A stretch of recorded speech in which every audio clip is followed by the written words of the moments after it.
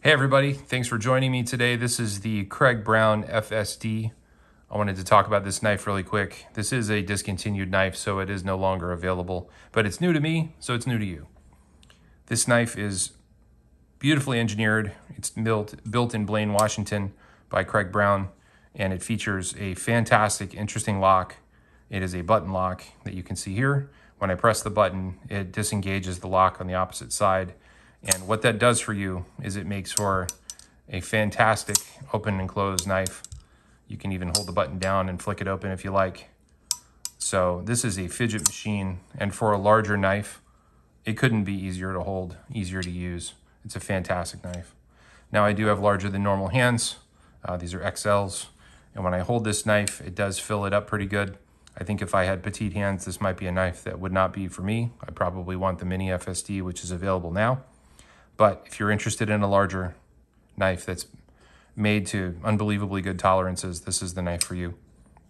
Craig Brown has designed this knife to have a fuller in the blade that's actually usable, so the knife can be finger flicked. It also has a back flipper in the style of perhaps a Vero knife, and then we also have a front flipper. Front flipping is not my expertise, but the knife can be front flipped by those who are good at it. The grind is a high hollow grind, and this one has a belt satin, so you can still see the grind lines in it. My particular model is available in 20 CV. The bulk of the Craig Brown knives are in 154 CM, I believe, CPM 154. This knife also features a titanium handle, titanium clip. Some things that I love about this knife: in the pocket, it's fairly compact for the size of the knife. So this is a rather large knife, but in the pocket it carries comfortably because it's rather thin. I find that the blade is very slicey. The thickness behind the edge is very thin, so it's very, very good at slicing through things. The tip is sturdy. You have this little extra reinforcement here at the end of the fuller, which I feel adds a little strength to the tip. Another thing I like about the knife is the fidget factor. It's a fantastic knife for just sitting around and flipping and having fun. It's a rather ambidextrous design, all things considered. It is a right-handed model, but having the lock back here means that as a lefty, it makes it very easy for me to use the knife left-handed, right-handed, and that's something that matters to me.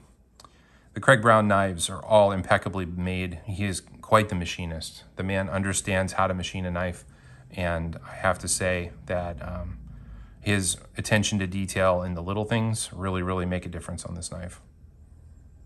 Most of the time when I buy a new knife, I feel compelled to take it apart, open it up, clean it out, see how it works. This is a knife that I bought, and I didn't even get it from him. I got it secondhand, so who knows where it's been, right? Despite that, I still have no plans to open this thing anytime soon. It absolutely functions perfectly right out of the packaging, and I couldn't be happier with it. So if you would like to own a larger handled, larger bladed knife made to extremely high quality tolerances, sparing no expense in terms of attention to detail and precision, this is a wonderful knife to choose from. Hope you enjoyed the video. I hope this helps you understand a little bit more about the Craig Brown knife. I would encourage you to go check out his website and his socials. And I believe there's a Facebook group as well as an Instagram page, so you can read more about it. If you want to hang out with a Facebook group, our group, we are the Spyderco Millie PM2 Para 3 Club, and you'll find us on Facebook and Instagram. Thanks for watching, everybody. Have a good day.